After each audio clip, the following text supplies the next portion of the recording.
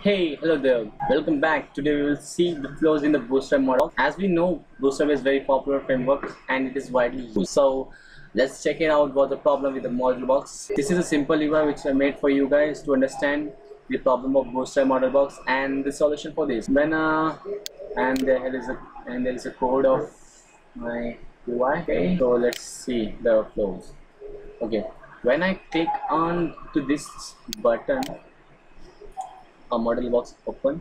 Okay, now when I click on this button, then the next model box is shows up, and when I close, what happens next? Yeah, here you can see the padding right is shifted.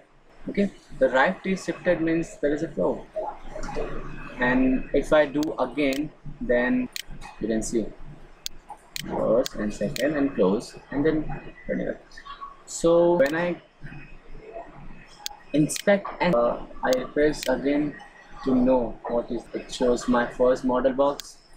I can click, it shows my second one model box, and here you can see the body class and close.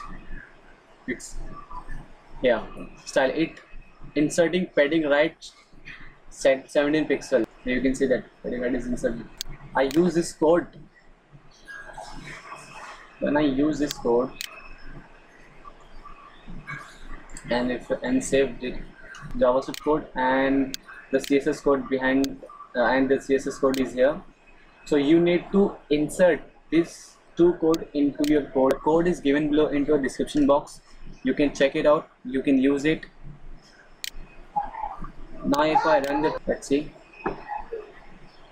I click on the button first, it shows my first model box, it shows my next model box, and when I close it, yeah, solve. See, yeah, yes, it's gone.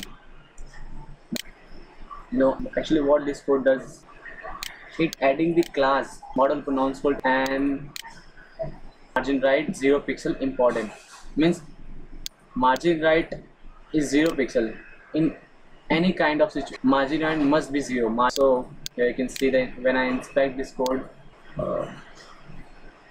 you can see when I click on this button and my first model box is open, and when I click on again, my next continues. The class is added over here, model open non-scroll. This means it will ask to the CSS class here, CSS class, which tells the program do not add any 17 pixel and 20 pixel into it. So yeah, that's the solution. Okay, so thank you so much guys for watching my videos. If you like my video, then like, share and subscribe, and stay tuned. Goodbye.